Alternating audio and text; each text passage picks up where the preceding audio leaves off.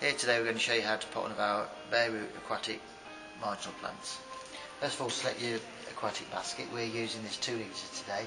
You can use 3 litres and upwards. You can put more than one plant in a basket too, Yeah. can't you, if you're using a bigger pot? You can. A large plant you can place straight in the middle of the pot, or in a bigger basket you might want to put 2 or 3 in. But fill it up with soil. Use good garden soil or aquatic soil again. Firm it in.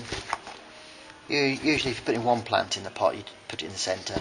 If you want to put more than one in, then just spread them around a bit.